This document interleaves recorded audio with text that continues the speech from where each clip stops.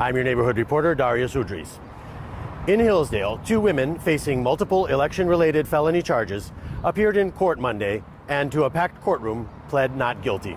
I provided evidence of law violations and criminal acts that Dominion committed to law enforcement. Attorney Stefanie Lambert, who has represented former Adams Township Clerk Stefanie Scott, maintains that neither of them did anything illegal in their search for election fraud after the 2020 election.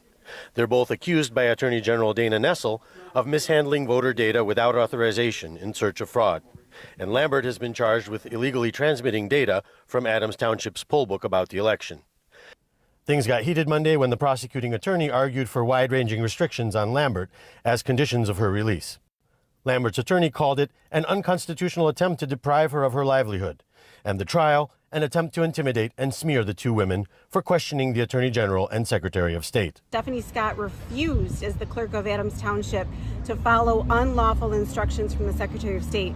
She was requested that she delete election data in violation of the law. Both Scott and Lambert were released on their own recognizance, but ordered to inform the court of any plans to leave the state.